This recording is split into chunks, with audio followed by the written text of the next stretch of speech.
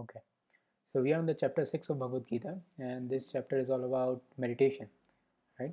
So Krishna was telling Arjuna that one should conquer himself, one should uplift himself with the self effort, and one should not let himself degrade, you know, because the self is one's own best friend and the self is one's own worst enemy, right? So he set the stage by, giving the insight into how things are currently inside you, right?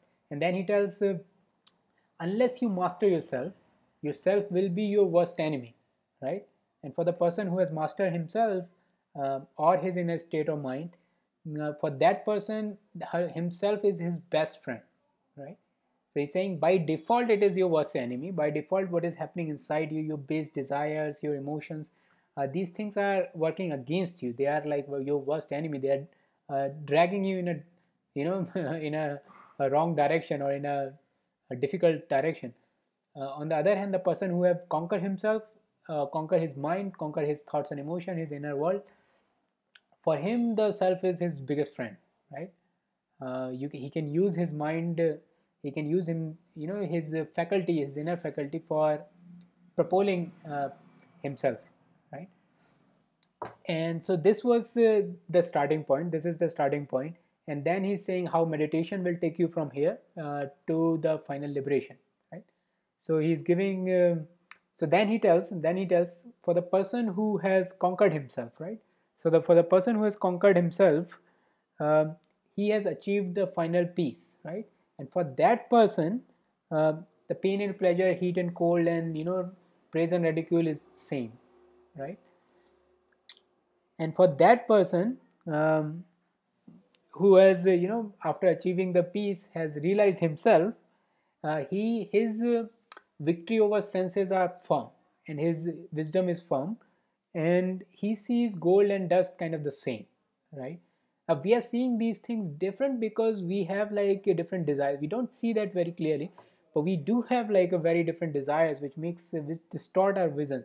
And so he's saying like once you establish there, right, once you have conquered yourself, once you conquered this inner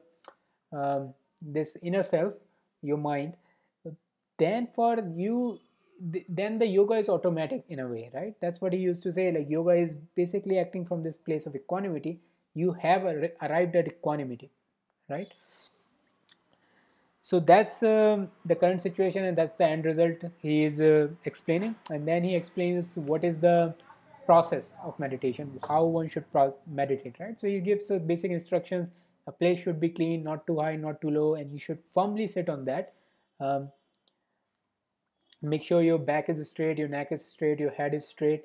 You are like, you don't have so many, you don't, let go of these different desires and possessions and all these things which distort your mind, and firmly establish in the celibacy, and be the fearless, and then practice meditation for self purification, right? And he further goes on like, don't go into extreme. He gives the clear instructions on don't go too much in the extreme. The person who is eat too less or too much, or sleep too less or too much, the yoga is not for him, right? On the other hand, the person who's regulated in his diet, regulated in his recreation, regulated in his activities, that person can purify himself with the help of yoga, right? And once the purification happens, um, that person can see himself in his purified mind, right? So currently the state of mind is very restless, right? So we cannot really see the what exactly I am, what is the nature of reality, and all these things, right? But for the person whose mind has been stabilized, right, the person whose mind is stable with the practice of meditation, he has purified himself. There's not too much chaos inside. It's like silent, peaceful, concentrated mind. In that kind of mind, you can see who you really are, right? You can realize yourself, self realization, that sort of stuff. So you can realize yourself, and for that person, uh,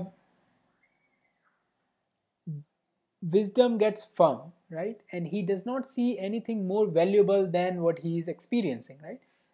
So he does not find anything more valuable. So he does. So at that point, the same thing he was telling in the earlier chapter also. Once you tasted that, for the the desire for like sense pleasures and different things just fall out, right? You don't see anything higher than that, right? Doesn't mean you don't do anything, but it means more like uh, you are no more stressed. There's no more stress, there's no more restlessness of doing this, doing that.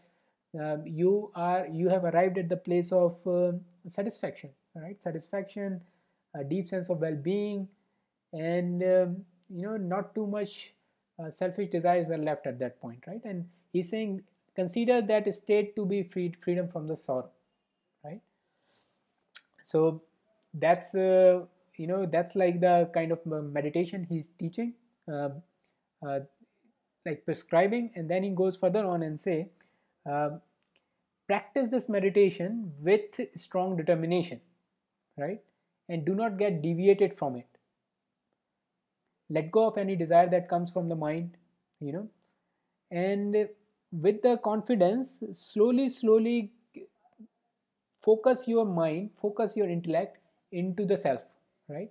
Instead of focusing it on how should I achieve that, planning and all these kind of stuff, and different thoughts and emotions, slowly take your mind out of them and focus it on the self. And then the person who keeps practicing it ultimately gets purified. And then once you achieve the self realization, you have cut down all the sorrow and you experience the extreme bliss or whatever. And that kind of person can see other person's pain and pleasure, right? He can see that everybody is kind of the same, everybody is exactly the same. And this, he realized this unity, and then he can be truly compassionate, can see other person's pain and pleasure and all these kind of things, and he get established in the self. Now Arjuna says, like, the yoga that you are describing, the yoga of equanimity, I cannot see it because my mind is so restless and so turbulent and so, you know, force so much, has so much strength. Uh, I feel like,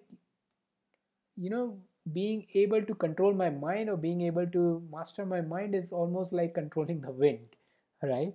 So the Krishna is replying to that. He's saying definitely the mind, controlling the mind or mastering the mind is a hard thing to do, right? It's not that easy, but with the right practice and dispassion here means vairagya, means like letting go of different unnecessary desires. With the right practice and dispassion, it is practical, it can be done, right? And then he's saying with the uncontrolled mind, yoga is a hard thing. But for the person who has a controlled mind, um, yoga is very practical to do, right?